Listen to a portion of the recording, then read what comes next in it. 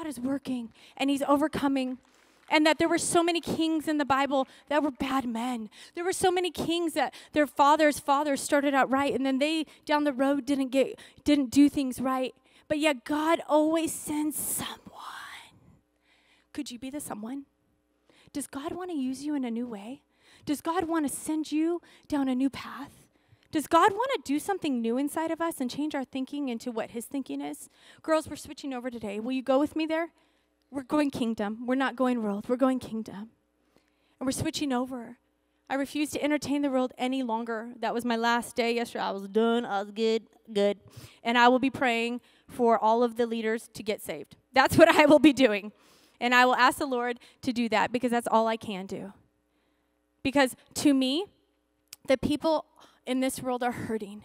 I was on a phone call with somebody this week, and they're contemplating suicide. I was on a phone call with somebody else, just lost their spouse after 58 years. I was on another phone call, and there's such broken people out there hurting and scared and lost and don't know what. But I'm here to say to you, Church of the Living God, you are his daughter of the Most High God, and he has called you to be an overcomer.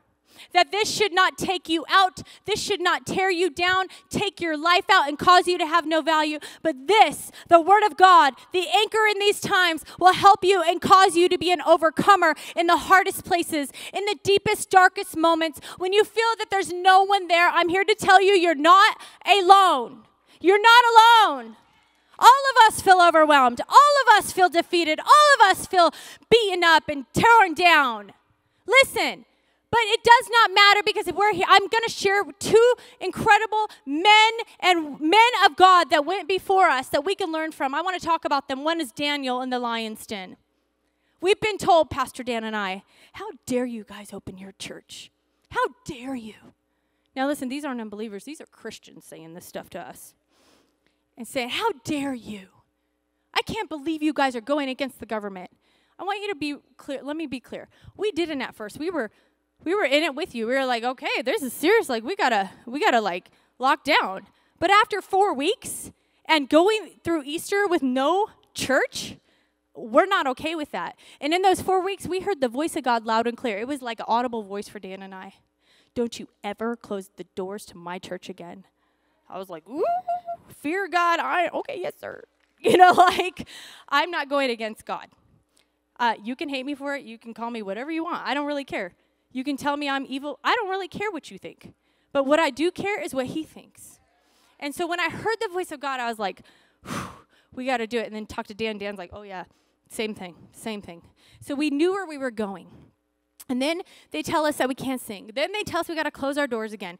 Then, it's just like one thing after another. There's no rhyme or reason to anything. They're just trying to shut the church of God down. There's principalities behind all of this, guys. This is demonic activity. It is evil. It's dividing and devouring each other. You saw everything that's been going on. Does any of this look like God to you? No. But here was Daniel in the same exact situation. Here's Shadrach, Meshach, and Abednego in the same exact situation. Here's a king. Let's talk about Daniel. He actually had favor with this king because this king was bringing in witchcraft, soothsayers, all these people into his courts because God wrote on the wall and he was scared and nobody could interpret it except for Daniel. Why?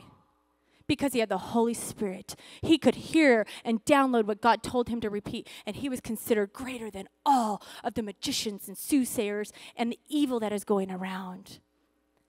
You see, God's powerful than any demonic principality that's coming after us, guys. Any demonic. And here's Daniel. And Daniel had favor in that king's eyes. And so he gave him position. He gave him a lot of authority, along with others. Well, Daniel's authority and Daniel's wisdom was beyond what these other men could even get close to. So they became jealous and they were frustrated. Have you ever been the Christian on the scene and they're like mad at you and they're shady with you on work? I've worked like 15 jobs and I'm telling you this has happened to me several times. People just hate you because they hate you. And it's because you're prospering, because there's favor on you, because something is different about your work ethic. And I believe that was what Daniel had. He had a work ethic that was special and unique and holy. And so they wanted to take him down, and they knew the only thing, they tried finding all the different ways they could take Daniel down. But there was never one, because he was trustworthy. Because he never spoke a lie out of his mouth. Wow, what a concept, right? And he was a good man, a godly man, a holy man. So they couldn't find anything wrong with him. And so what they decided to do was they were like, let's stop him from worshiping his God. So they brought up this declaration. They brought it to the king, and they made a new law that, king, if anybody prays to anyone else but you for 30 days, then they'll be thrown into the den of lions. And the king, probably being a narcissist, was like, okay, yeah, good idea. And so what happens? Daniel reads the new law. He was faced with a choice. He was faced with a choice. Guys, you're faced with a choice right now in our society. You're faced with a choice. Do things God's way or do it your way. And Daniel was faced with a choice. And he said, I will not back down from what God told me to do. I will not stop praying to my God. I will not. And he went back to his room and he opened his windows and he prayed 3 times that day. And in the middle of his prayer time, they knew he would be praying. And so they came and they caught him in the act. And the king was so troubled by it because he loved Daniel. But he knew he had to stick to what he had made a law. And he let Daniel go into the lion's den. And the king went back and fasted and prayed because he was so troubled that Daniel would be in with the lion's den. And we're going to pick up the story. I wanted to read it to you. So go with me. Go with me. Daniel 6. I feel like we're in the lion's den, guys. I feel like the Christians are about to see some persecution in America. I feel like you're going to be faced, and I hate the word feel. I just know by the Spirit. This is a warning to us, church, that it's time for us to wake up. We're really comfortable and we're cozy, but we're being faced with some real decisions right now. And Daniel made his decision. In verse 10, it says that he went and he leaned. He knew the law was signed, and he knelt down as usual in his upstairs bedroom. So he was making a statement, I will not. I'm going to pray even though they tell me not to. And then it says, verse 20, let's see, where should we go? Okay, verse 19. Very early in the morning, the king got up and hurried out to the lion's den. When he got there, he called out in anguish, Daniel, servant of the living God, was your God whom you serve faithful and able to rescue you from the lions? Daniel answered, long live the king, my God sent his angel, and he shut the mouths of the lions, that they would not hurt me, for I have been found innocent in his sight. Ooh, I love that. And I have not wronged you, talking to the king, your majesty. The king was overjoyed, and he ordered Daniel to be lifted up out of the den. The king gave orders to arrest the men who maliciously accused Daniel. He had thrown them into the lion's den along with their wives and their children. The lions leaped on them and tore them to pieces even before they hit the floor of the den. Whew. God doesn't play games. Verse 25. Then King Darius sent a message to the people of every race, every nation, and every language. Peace and prosperity to you. I declare that everyone throughout the kingdom should tremble with fear before the God of Daniel. For he is a living God. He will endure forever. His kingdom will never be destroyed, and his rule will never end. He rescues and he saves his people. He performs miraculous signs and wonders in the earth and on heaven, and he has rescued Daniel from the power of the lions. So Daniel prospered during the reign of Darius, the king of Syria. Listen to me. One man faced with, am I going to find out what God wants from me? Am I going to do what God says, or am I going to do what man says? What are we going to do, church? Are we going to do what God says, or are we going to do what man says?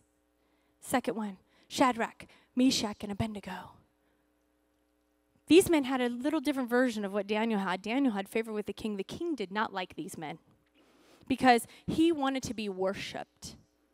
And because he made a new law that everyone come and worship my golden idol that I made.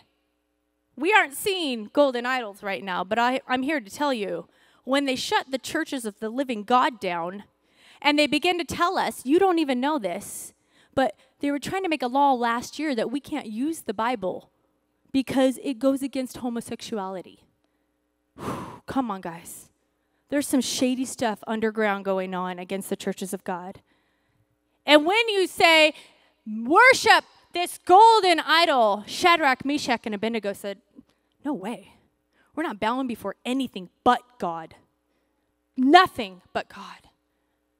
And so the king drew them to himself, and he said, if you do not worship me, then I am going to throw you into the fiery furnace, and I'm going to make it 7 times hotter. And you know what? A lot of us would go, ooh, okay, no, I'm good. I'm going to just not make any more waves. I'm scared for my life. I wonder how many Christians would really be, all right, go ahead and throw me in the furnace then. Like Shadrach, Meshach, and Abednego. We're going to face our own persecution, church. The times of easy peasy Christianity are over. Nebuchadnezzar hated them. And I'll tell you right now, the government hates the church right now.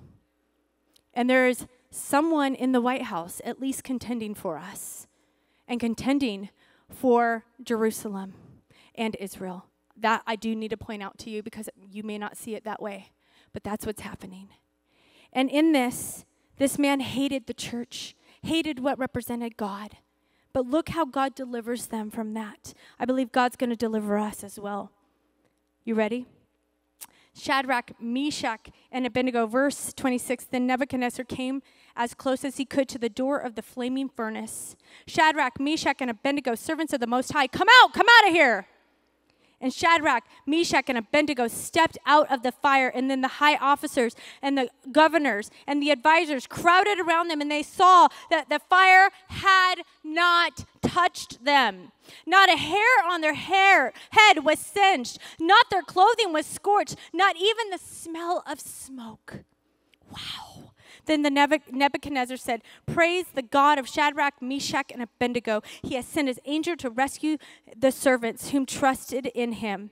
They defiled the king's command, and they were willing to die rather than serve or worship any god except their own God. Therefore, I make this decree. If any people, whatever their race and their nation and their language, speak the word against God, Shadrach, Meshach, and Abednego's God, they will be torn limb to limb, and their houses will be turned into a heap of rubble. There is no other God who can rescue like this.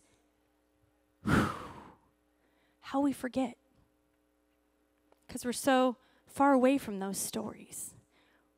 We've so come so far.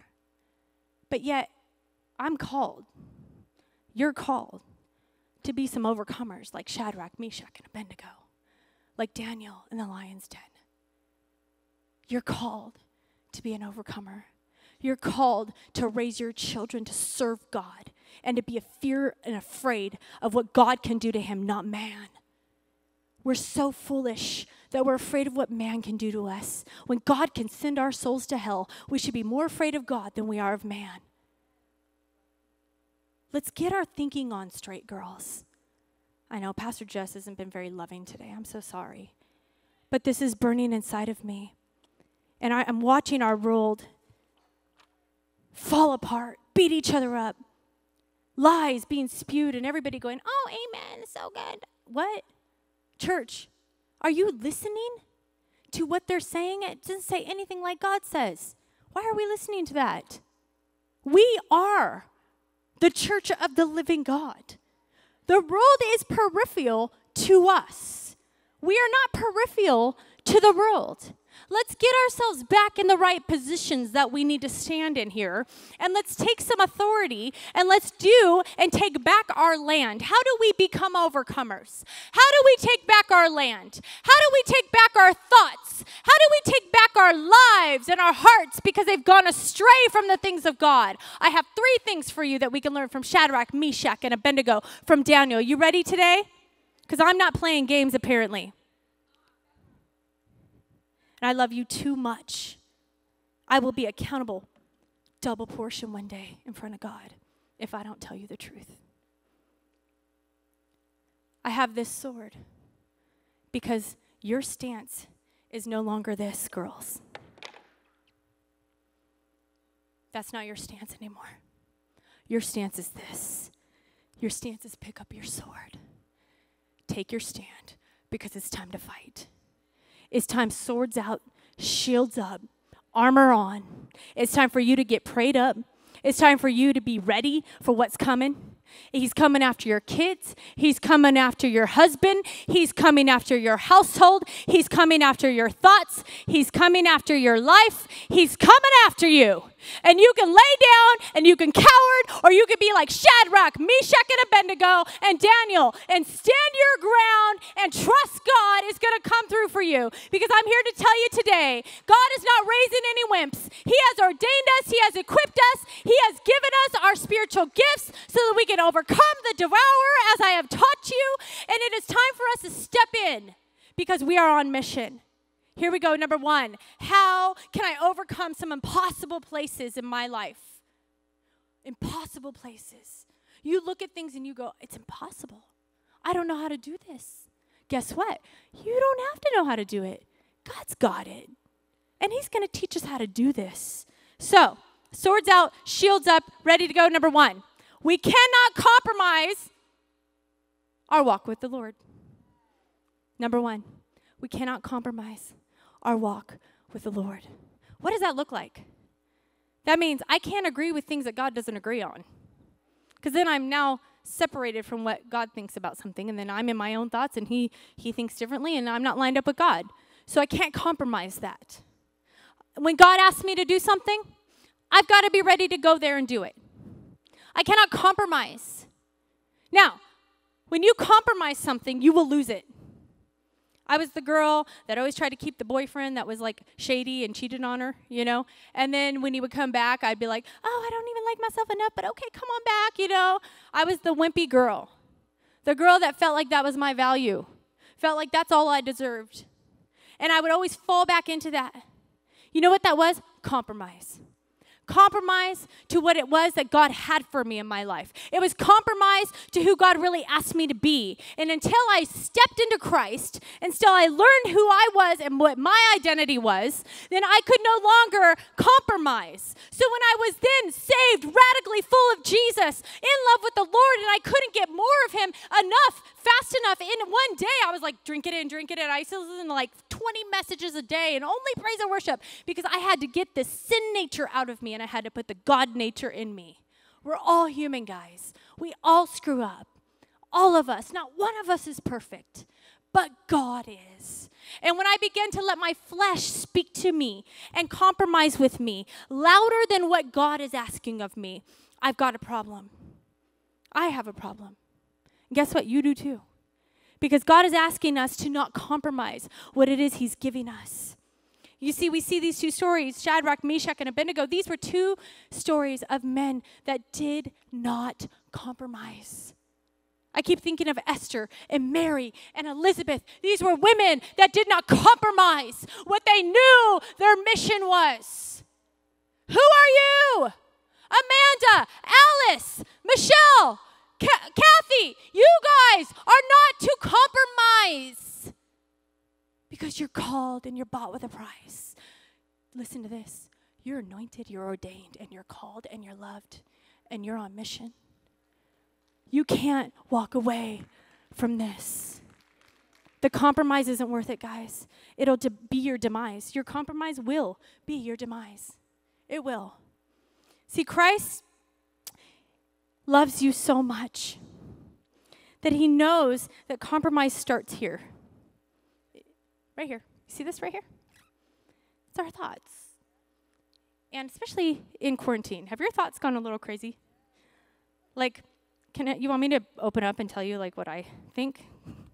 Confession 101. Okay, so, like, I don't have any friends, and I don't really know if anybody really likes me, and da-da-da-da-da. And then I think these things. Okay, so do you think these things? Because you haven't seen your friends in, like, forever, and they are doing their thing and doing whatever, right? Or maybe you think, oh, I'm just so ugly. I just this, I just that. Listen, those are compromises. God never said that you don't have any friends. What does he say? He says, that he is the ultimate friend. He's a friend that sticks closer than a brother. Don't neglect that friendship. Number 2, maybe you're saying, I hate myself. I don't like who I am. I've gained too much weight. I'm beating myself up. It would be better for others if I'm not here on this earth. Lies, compromise. Lies, compromise. Because the world will tell you and defeat you and take you down to a level where there's not clear thinking going on. And if you're not in this every single day, every single moment of every single hour, there's an enemy and he's waiting like, okay, she's not writing her word today. Oh yeah, I'm going to get in there and I'm going to lie. I'm going to tell her how horrible she is. I'm going to tell her what a horrible wife she is. I'm going to tell her what a crappy mom she's been and look at how these kids turned out. That's all her fault. I'm going to tell her that she was a horrible wife. I'm going to tell her that she's a bad employee. I'm going to tell her that her sin is still an issue. Even though she thinks she was forgiven, I'm going to tell her anyways. And all of a sudden we start, oh, why did that thought come back? Why am I feeling this way? Why am I compromising? Well, maybe that's true, and maybe that's right, and maybe, no. I'm here to say to you, no. No. You do not compromise with Satan. You do not negotiate with the devil. Your thoughts are your thoughts given to you by heaven, and those thoughts are not your thoughts. Those are demonic arrows. Those are lions coming to seek whom he may devour. Understand your opponent, girls. Understand your compromise cannot be your demise. So many times we get caught up in our feelings. We're women. We're very emotionally driven. It's okay, right? Sometimes. Our feelings are emotions, and those are gauges to what's going on the inside. But they're not fact of the outcome of what's going on inside. God is the final say in where you land at the end of your life. God is the final say on your destiny. God is the final say on your thoughts and on your heart matters. God is the final say over your marriage and over your children and over your families and your grandbabies and your marriages and those things which the enemy is trying to rip from us right now. Swords out, girls. Shields up. This is not a joke. This is serious battle time. And the church has been playing patty cake way too long. I only go to church on Sunday mornings when it's convenient for me. You know, your little butt should be in church every time the doors are open because Satan is coming after you and your family, and you can't afford to get enough of Jesus. You better get all of God you can get, because I'm here to tell you, don't give him any room to take you out, because he's looking whom he can take out. I've watched it. I've watched God. I've watched Satan in this season rip people from church. Rip them right out of church. They were goats. They were led astray. 2 Corinthians 10. Sorry, I'm feisty today. 2 Corinthians, I'm just going to go off these notes. 2 Corinthians 5:6. The world is unprincipled. It's a dog-eat-dog world. I talked about it in the beginning of the service. It was mean. Everybody was so mean to each other. The world doesn't fight fair. But we don't live or fight our battles that way, do we? Never have and never will. The tools of our trade aren't for marketing or manipulation. This is not a word of God that will manipulate you. It will not lie to you. It will not give you false anything. This is the only truth. He is the way and the truth and the life. These tools will not manipulate you, but they are for demolishing the entire massively corrupt culture. What? You're telling me that I carry some tools to wipe out this nasty world we're living in? Yep. So why are we sitting down and biting and devouring and jumping on team red, team blue? Why are we sitting down, biting and devouring each other over the color of our skin when we're kingdom? Why are we biting and devouring each other when we are bought with a price, when we have been set apart, when we have been engrafted into the kingdom of God as sons and daughters? Why? I'm posing that question to you as Christians because it says that this massively corrupt culture, we use our powerful, godly tools for smashing warped philosophies, tearing down barriers erected against the truth of God, fitting every loose thought. Ooh, those loose thoughts we talked about. And emotion, which we just talked about. And impulse. How many times have you written something online and you're like, I shouldn't have done that? Right? Those are impulses. Just don't do it again. Into the structure of life shaped by yourself. Because you can do it yourself, right? Life shaped by our president? Life shaped by our governor? No. We're looking to man. And God says, life shaped by Christ. What are we doing? Church of the living God. It's time to refocus. It's time to pull our swords out and not compromise. The devil's coming after us, and we got to be battle ready. I have a story for you. There was a cross-country horse race expedition. One horse suddenly shied away from the hurdle, and then he ran himself right into a barbed wire fence. Can you imagine that? Whew, that sounds like really painful. The results were disastrous. The rider was taken away to the hospital by ambulance, and the horse was bleeding all over, and he was caught up and snarled into the barbed wire fence. The underlying tragedy was seen, in fact, that the jump was a low jump. It wasn't even a high jump. It was a low jump. The horse could have totally made the jump. But instead of, when he's looking at that jump, instead of saying, I'm going to take the jump, he decided to remove himself from the obstacle and run the other way and got himself caught in the barbed wire. We as Christians do the same thing. We look at what's in front of us, the obstacle that maybe seems like too much, and we detour. And God never tells us to detour. He says, I'm going to give you the strength to keep going forward and take the hard place. You're going to make it through. But we don't trust God enough. So we compromise, and we go, and we get ourselves snangled up in evil things like sin and perversion and witchcraft and rebellion. We get ourselves caught up in things that we look back and we go, how did I end up here? Just like that horse. I don't want to compromise my Christian walk and end up in barbed wire, end up snaggled up in sin. Listen, I'm on this journey as much as you guys are. These are hard places. But God, Peter, 1 Peter, I think it's 1 Peter, says, give all your worries and your cares to God, for he cares about you. Isn't that comforting? Woo, he cares about you. Stay alert. Stay awake. Come on, guys. Watch out for the great enemy, the devil. He prowls around like a roaring lion looking for someone to devour. Verse 9, stand firm against him. Be strong in your faith. And remember, you're a family of believers all over the world. We're not alone. Is God going through they are going through some kind of suffering as you are.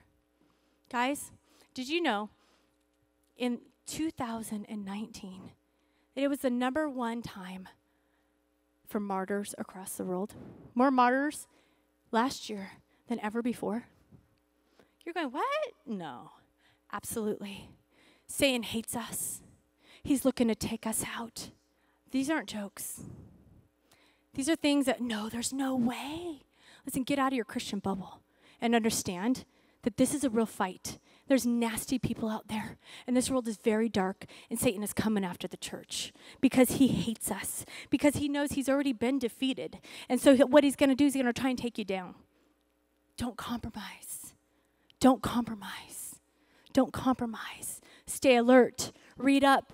Know what your opponent is doing. Know where God is coming at. Number 2, these men, they trusted God. They trusted God in the scariest of places. Those are hard times to trust God. I don't know. I pray that I'm strong enough to trust God in those scary places. I found myself when you are alone and I was facing death at one season in my life. I literally thought I was going to die. I was being abused by a boyfriend, and I thought he was going to kill me.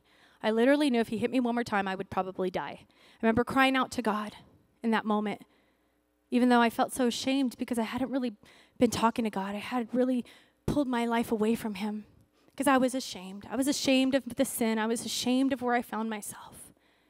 Do you know what happened in that moment? He gave me a way out. He told me, I need you to scream. I remember telling God, if I scream, he's going to kill me. And he showed me, I leaned my head back and I could see a crack in the door. And I remember God saying, if you scream, someone will hear you. And they're going to come and they're going to take care of you. And I remember that moment, I screamed, and I don't remember anything else. All I know is I woke up in the back of this apartment, so mangled in the face that when I stood up, I couldn't recognize myself at all in the mirror. And blood everywhere, broken nose, everything. And I remember this woman.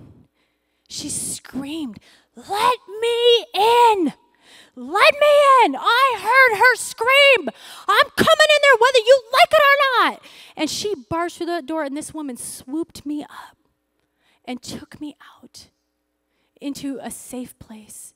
And as I sat there shocked, I know that God sent her, and she was on a mission, and she was being used by God at that very moment to walk by at that very time to save my life at that very possible place. Listen, if he did it for me, he's going to do it for you. You've got to trust him in the scary places. Trust him in your weakest moments. Trust him when you have these places that are so dark and evil, and you can hear the demons speaking and you can feel them.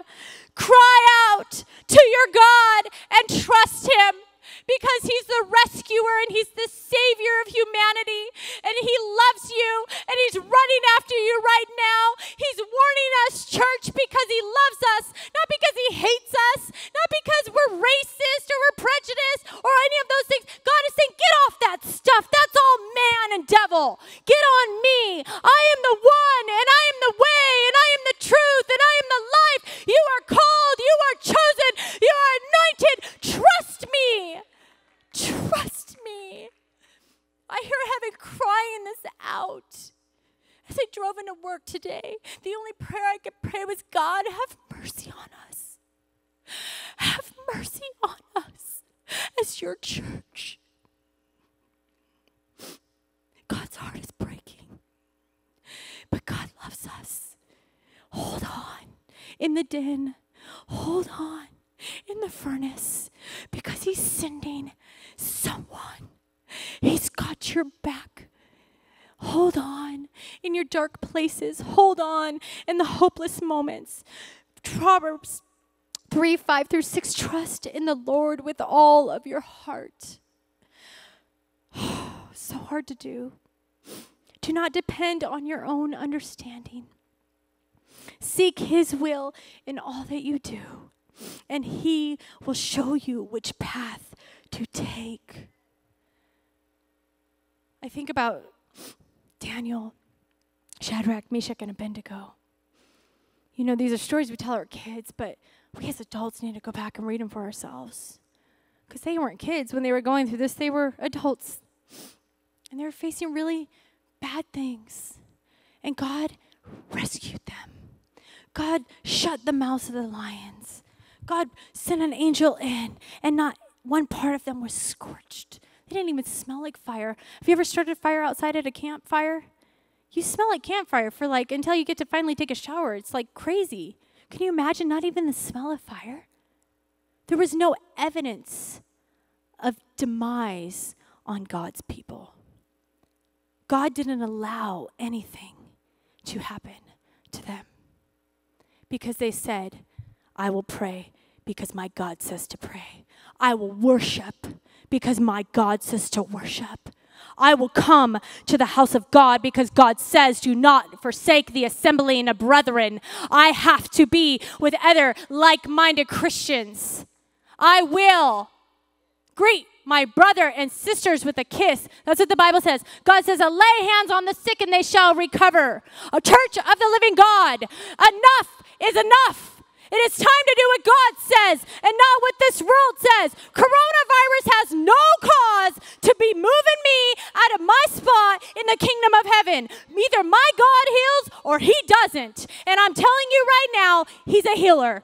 And every person that I've known in this church that has gotten it has healed from it. Nobody's talking about that, but trust God. If it happens, that he's going to heal you, that he's going to touch your body, that he's going to take these things from you, because God's the healer of disease. God's the healer of sick thoughts. God's the healer of suicidal tendencies. God's the healer of broken marriages. God is the healer of lost children. God is the healer, and he deserves to be trusted. He deserves to be praised. He deserves to have all the glory, not some of it, but all of it. He is holy, and he is just, and he is merciful. And if he sent us to hell, he would still be just because he's God. Stop putting yourself in God's place. Do not mock him.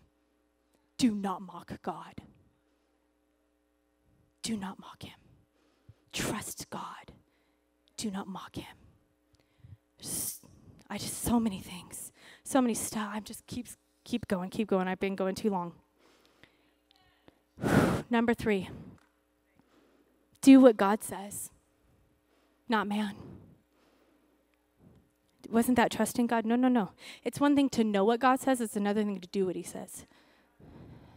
I can't tell you how many Christians I talk to. Oh, I know, Pastor. I know. Then why didn't you do it? Like, I'm sorry. If my kids say that to me, I'm like, you're still in trouble. You didn't do it. Like, we, for some reason, seem to think that, like, God is just this, like, either you think of him as this guy up in heaven ready to bank you over the head and kill you, I don't know. Or you think of him as this, like, guy passing out lollipops and, like, it's okay, you're just so wonderful. And no. God is both. He loves us, he takes care of us, but he also spanks us and puts us back in shape. And when you don't do what he asks you to do, guess what? You reap the consequences of your sin. And that's not God's fault. That's yours. So when you do what God says to do, when Shadrach, Meshach, and Abednego, when Daniel did what God told them to do, what happened? They were rescued, right?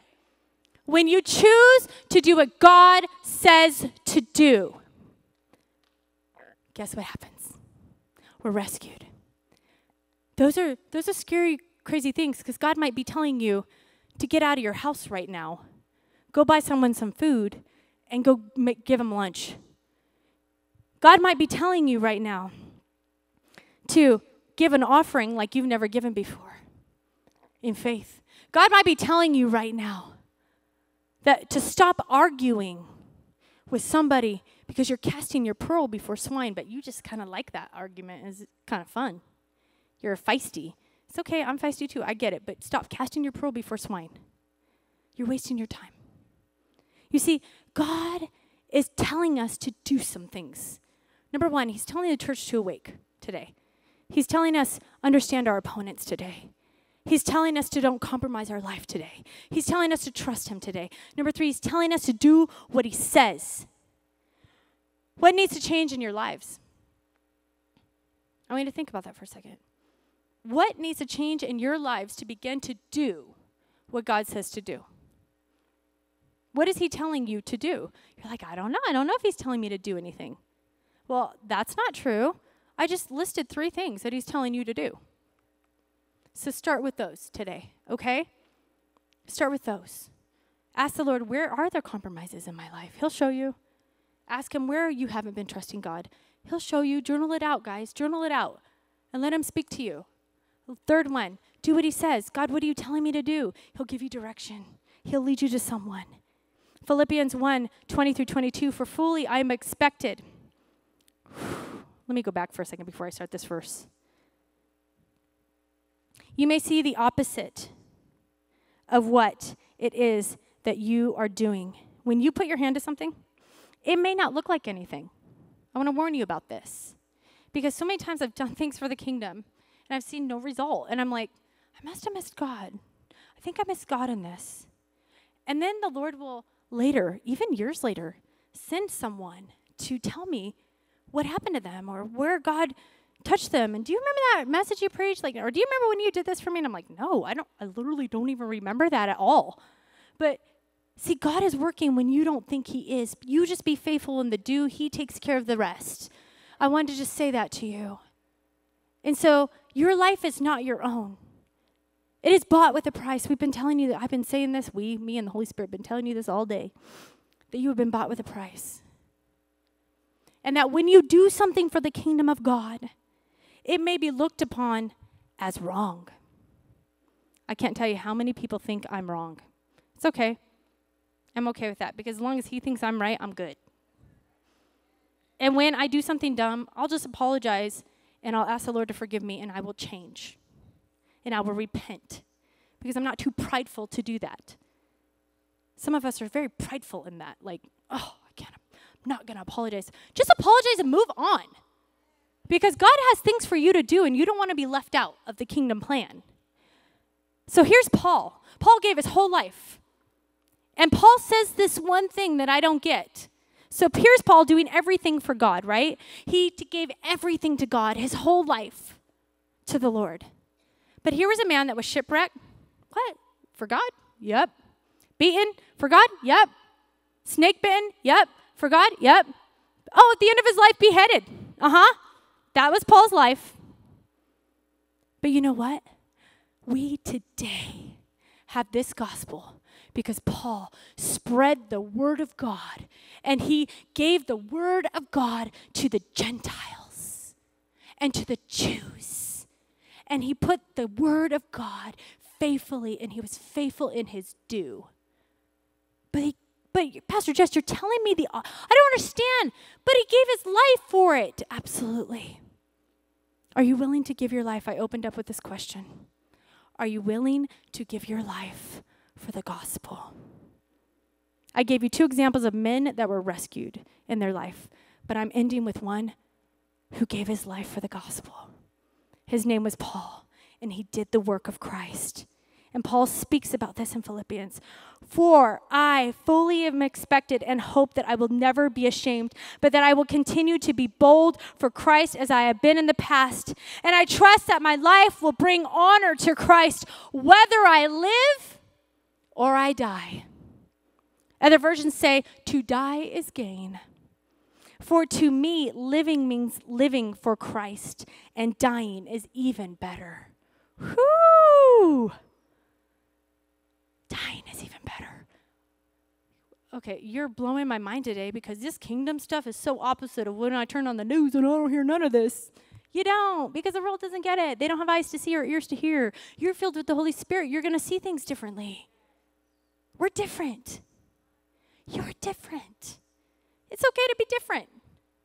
But get out there and do something for Christ. Quit sitting around on your butts at home. It's time to get up. Time to get out. Time to find out a way. Go to your neighbor's house. Ask if you can mow their lawn. Go do something for someone. Show someone that Jesus loves them. Do something for someone this week. Be his hands. Be his feet. Be the expression of Jesus Christ on this earth, because the world is never going to give us that, church. Only Christ. Luke 9:62 says, but Jesus told him, anyone who puts his hand to the plow and looks back is not fit for the kingdom of God. We are called and we are fit for the kingdom of God. Do I have any kingdom doers in this room today? Do I have any kingdom doers online today? If you're still with me and you haven't clicked me off. I have one last story for you. Is that okay? I'm going a little longer. You guys okay with that? Long ago, in the days of sailing ships, a terrible storm arose and the ship was lost in a deserted area. Only one crewman survived and washed up on the shore of an inhabited island. In his desperation, the castaway daily prayed to God for help and deliverance from his lonely entrance and existence. Each day he looked at the passing ships and he saw nothing. Eventually he managed to build a hut into which he stored a few things that were recovered from the shipwreck, and those things helped him and made him a little bit more secure. One day, the sailor was returning from his daily search for food, and he saw a column of smoke. As he ran, he saw his hut up in flames. All was lost. Not only was he alone, but he had nothing to help him in the struggle for survival. Stunned and nearly overcome with grief and despair, he fell into a deep depression, and he spent nearly sleepless nights wondering what was to become of him and questioned whether it's his life itself. The next morning when he arose early, he went down to the sea, and there, in his amazement, he saw a ship. It was lying off of the shore, and a small rowing boat was headed towards him. When he once yelled out to the ship's captain, and he asked him, "How did you know to send help?" And the captain said and replied, "Why, we saw the smoke signal you sent up yesterday. But it took us a day to get here because the tide was drawing us away, so we had to wait." Listen, when you are in despair, hold on, girls, because your ship's captain, Jesus Christ, is coming for you. And he has got you, and he's holding you, and he's anchoring you, and you are an overcomer. You are an overcomer, and you can do this. Let's not look like the world or act like the world like Pastor Jess did yesterday, but let's be like God asked us to be today, right? Let's do what God is asking us to do. I want you to pray. I want you to fast. I want you to find out what God says and what God does. I want you to have your swords out and your shields up. I want you to be aware of your enemy around you and what he's coming after you. You get that oil. You anoint your houses. You pray over your husbands while they're sleeping. You do what you got to do, girlfriend. We might be wild, crazy, Pentecostal fanatic. I don't know, whatever. Call me whatever you want, because I'm running after Jesus, and I'm not giving up. I'm not letting up. I'm not holding out. I am not falling into the sways of this world, and I am not letting my culture speak to me as if that's how it is, because my God says opposite. Today, if you sat in this room and I made you mad in the beginning, I love you. I want you to know I love you. Number 2, I want you to know someone has to be able to speak what God says. And sometimes it's not easy. But I'm here to tell you, I speak these things. I study this word. I give my whole life for it, so that I can come and fill you up so you can walk out those doors and be doers of the gospel of Jesus Christ. Because I can't win this world myself. I need all of you to be gospel carriers, full-time ministers, filled up and ready to go, because you're on mission. So if you need Jesus today and you've never known him, I'm going to do this quickly. I want you to know that you cannot live your life on your own.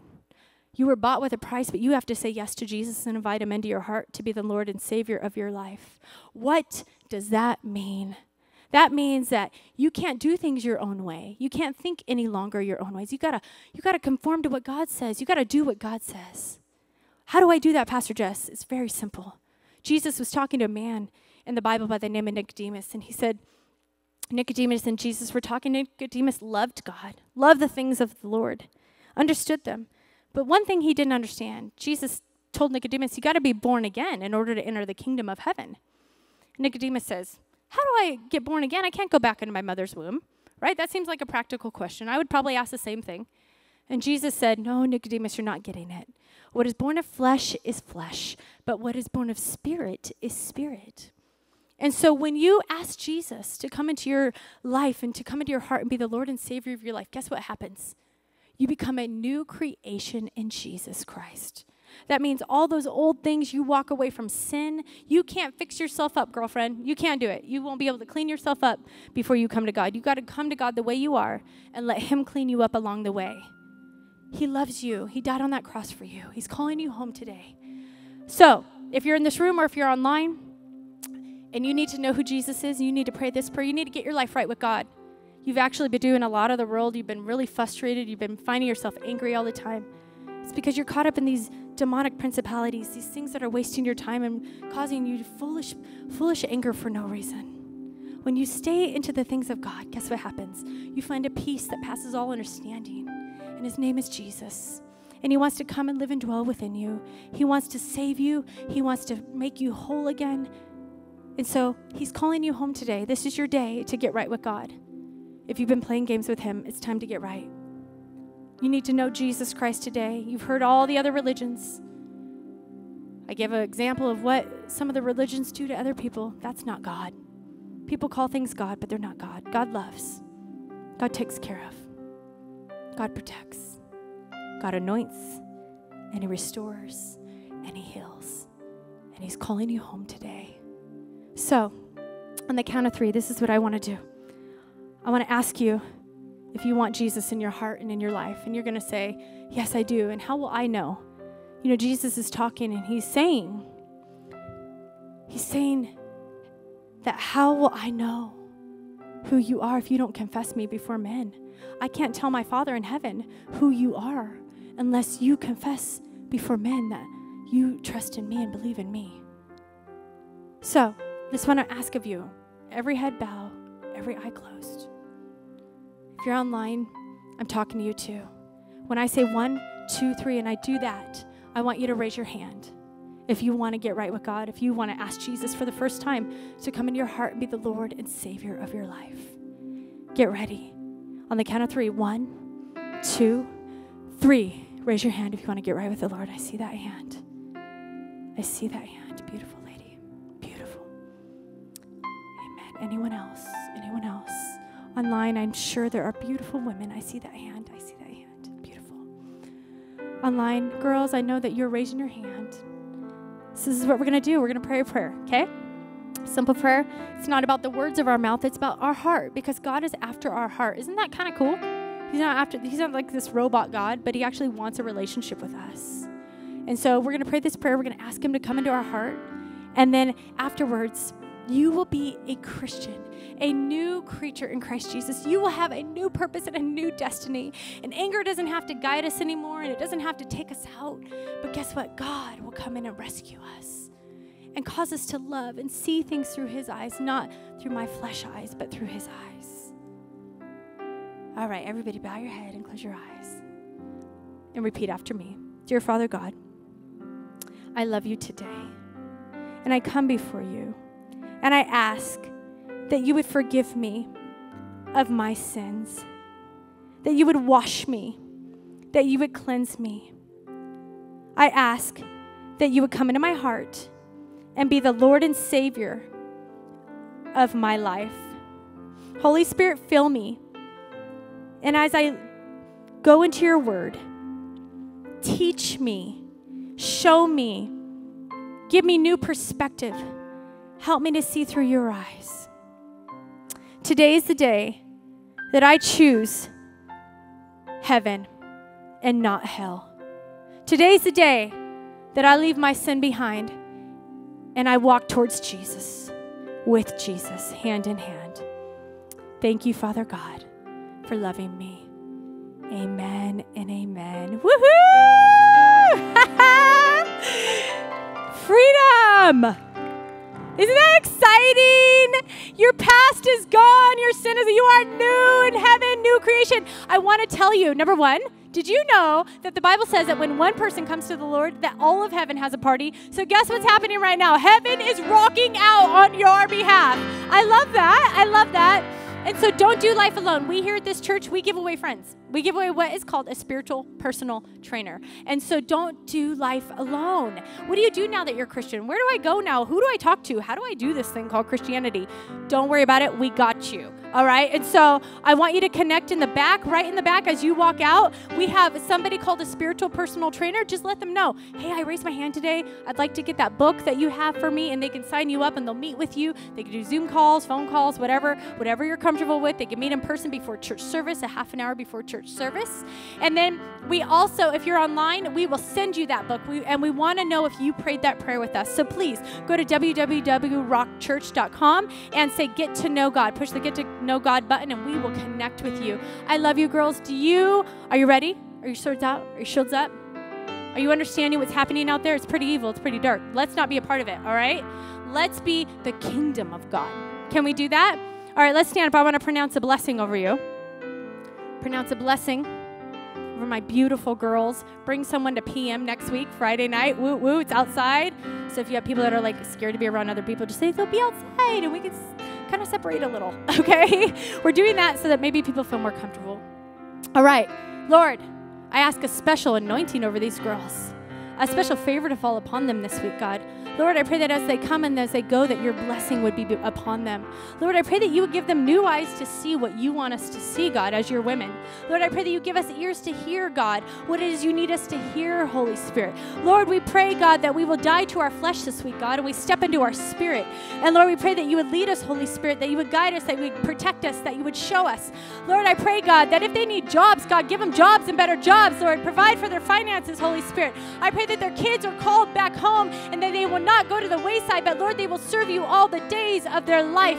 And Lord, I pray for marriages to be healed right now and restored, and that the love of God would bind what no man can separate, God. And Lord, we thank you for healing in those very impossible places, Lord. Lord, I thank you for a blessing to be upon each woman in this room. I love them, Lord. Bless them, anoint them, give them the wisdom that they need, Lord, in Jesus' mighty name. And everyone said, amen. I love you, girls. Go give them heaven. Pray and fast. Let's usher the kingdom of heaven in.